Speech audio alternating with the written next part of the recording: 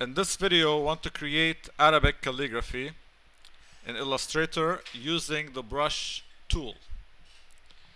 So there's my brush tool. I need to specify a color, for example black.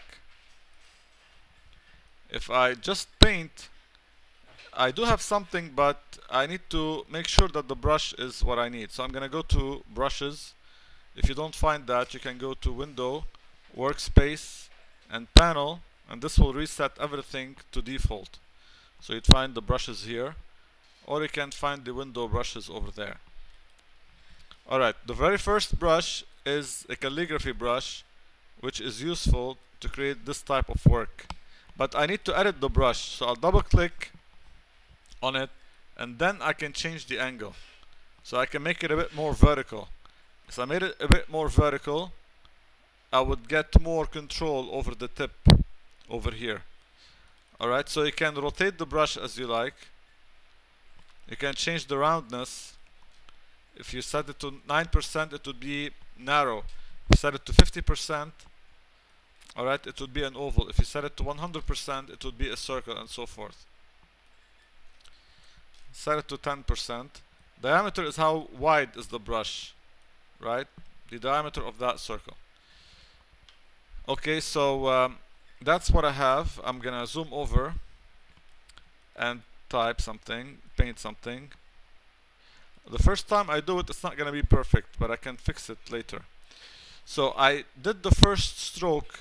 If I try to add to this, sometimes it will remove the first one. So to fix the problem, I'll press Ctrl and click to deselect this, and then I'll be able to continue. Alright, and I'll go from here. Remember that these are vector shapes, which means that we can edit them easily later.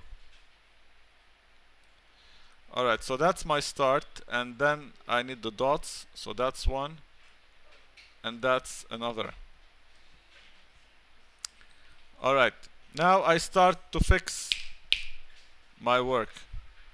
So I'd move this up. I don't need the smart guides here, so I'll deactivate them. Okay, I'll move this a bit to the side. Now the R needs some work, so I'm gonna go to my direct selection tool, grab this point and move it down, grab that and move it down, and so forth.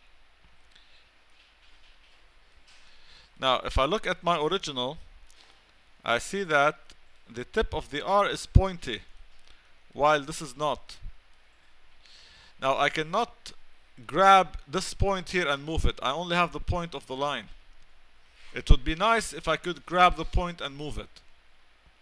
If I went to Object and Expand Appearance, I would actually have access to that point now and move it, and therefore get the tip of the R to be pointy.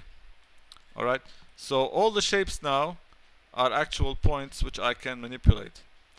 Now let's say that I have too many points and I want to remove some of them.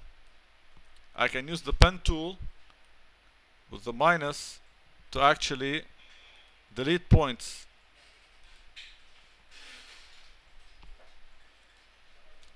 But you have to make sure that you're clicking on the right point. Alright, so let's continue. I will do the same thing for this one. Object, Expand Appearance. Then I'll grab the point and move it. Here I'm using my arrow key to do that. I need to fix this one. Object, Expand Appearance.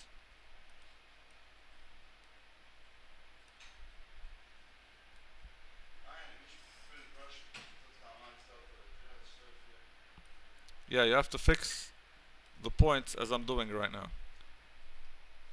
And otherwise, with some work, you can get to this one.